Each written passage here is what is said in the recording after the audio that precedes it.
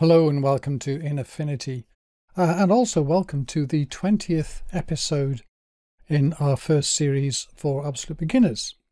And so I thought, well, let's do an edit using some of the things that we've done before. So here we got just a picture of a park in London, in fact, and the first thing we want to do is select the sky.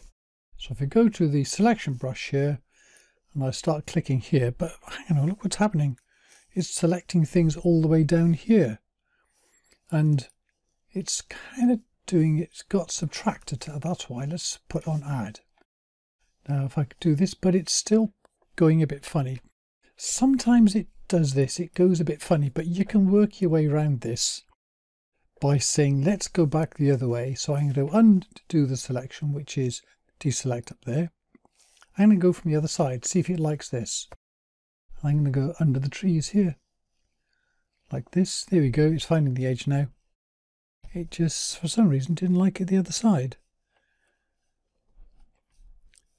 Here we go, around there, there we go. And we're just going to then paint this. If I right square bracket, I can make it a bit bigger. There we go. So I can just paint everywhere here. There we go. So I've selected here, which is everything but the sky. I want to check to make sure, go on the quick mask up there, and there you go, the red bit's the bit that's not selected. And so I want to reverse this, so I go to select and invert pixel selection. So now I'm selecting the sky, got around that okay. So now let's do a refine to get around the edge of the trees here, right square bracket to make this a little bit bigger, and just kind of paint along the edge of the tree so it'll pick up everything. Do sort of a bit at a time, then go around a little bit more, and then around a little bit more. I've done the edges, and there's some bits poking through the trees, so we'll paint over these here. And there you go, it's finding those gaps. Some bits in there, a few bits in here. So a bit there.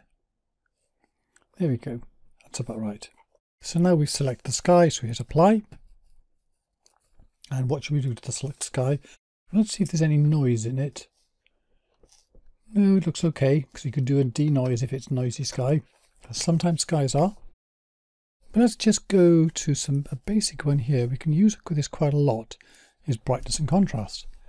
Very easy, you just play with this. It's probably too bright. Skies are usually too bright. So I'm going to turn down the brightness here and make it a bit more contrasty.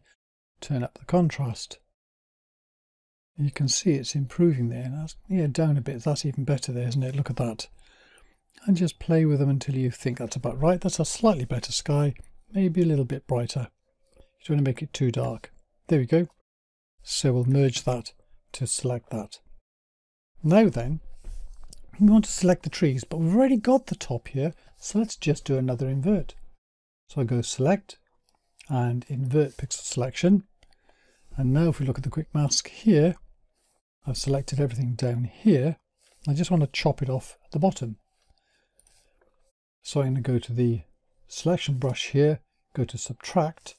It's going to take away the bits down here and just paint this down here at the edge and do a refine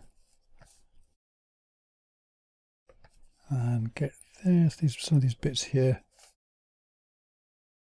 and get this to rethink this. It'll do it. Yeah, there's a bit there. Let's just rethink this as well. There you go, that's good enough. That's got the trees selected there, so apply that. And what I'm going to do to this is quite a dark area, so let's just lighten it a bit. So I'm going to go again to the brightness and contrast, just click on the default here, which will bring up the control, and we're going to make this a bit lighter. Here we go, look at that nice colour coming out there. Maybe a little bit of contrast, not too much. Maybe down, no, just somewhere in the middle. Brightness is what's needed there, so we'll merge that. And then what we can do as well here is maybe we'll sharpen it a bit, zoom into this a bit. Can we make that a bit sharper? So I'm going to go to Filters, Sharpen, and Unsharp Mask. And remember this, start off with them at the bottom. But radius up to 1 is a good start. Turn up the factor until it looks okay, a bit better. And then you can sort of play with both of them, see whether it improves it just a little bit. Minor stuff here. Threshold to get any noise there out. Then if I hit Control 0 again to go out, look at it out here and make sure that it looks reasonable. That's okay. So I'm going to apply that. Now I'm going to get further down here, so I'm going to do an invert again. So select and invert pixel selection, and now it's got the down here and the top. Put on the quick mask. And here's a tip, you can actually select in the quick mask, but you use a paintbrush. So I go to the paintbrush tool here, check the opacity here, and you can see it's going to paint in red at the moment. It's got black selected, and that is going to subtract, in other words take away this, because it's the red to the stuff it's going to be not selected. So I can just paint this. I've got a big brush here, there you go. It's going to leave all this selected here, and so I got this selected. In fact, I think I'll take out this as well. So let's going to go to the selection brush, make sure snap to edges is on, and do a subtract. I'm going to take out, there you go, look at the way that jumps in there, the paths. I'll treat those separately, and I'll do a refine and just paint along the paths here. Make the brush a little bit smaller. There we go, and move that out the way, and paths here. So just with the mouse, there we go.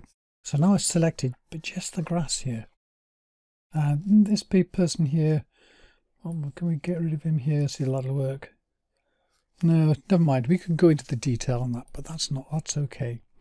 So what we'll do here then, we want to make this say a little bit greener. So what have we got to do that? Well, we've got white balance, haven't we? So we click on that, and I can make the colour here go a little bit greener. You don't want to go too far, because when you make it very green, it just looks silly. So just a little bit extra green there. And for grass, you can also give a bit of yellow, because you often get yellow in foliage. Just a bit.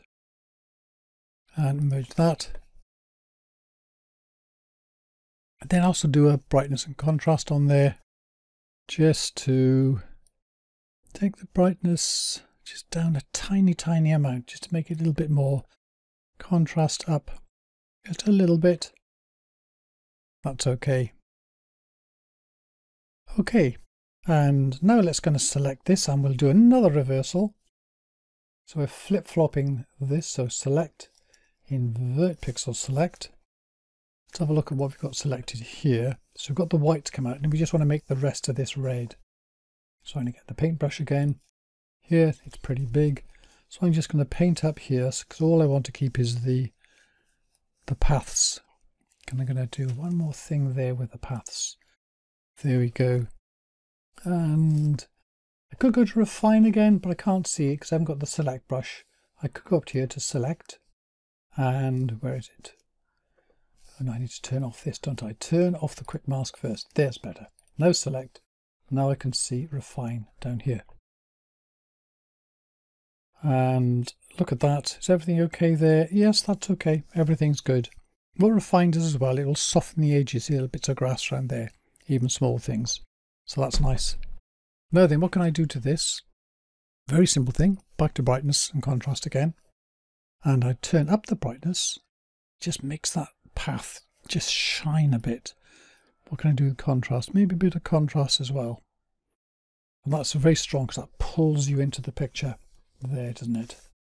So we'll merge that. And then I'll deselect. I can use up here. That's deselect. And that's our final picture. And something new as well is if you go down here to the history tab there, what you've got in here, and this scrolls backwards, every single little thing that you did, and you can go back. It's like if you had an undo and you saved all the undos. That's what this is. So if I click on back here, I can see I'm going backwards in time to the things that I was doing. And I can go back to the bottom and just click on the bottom one, and I got to the very end again. And in fact, I can go to slider here and I can slide backwards.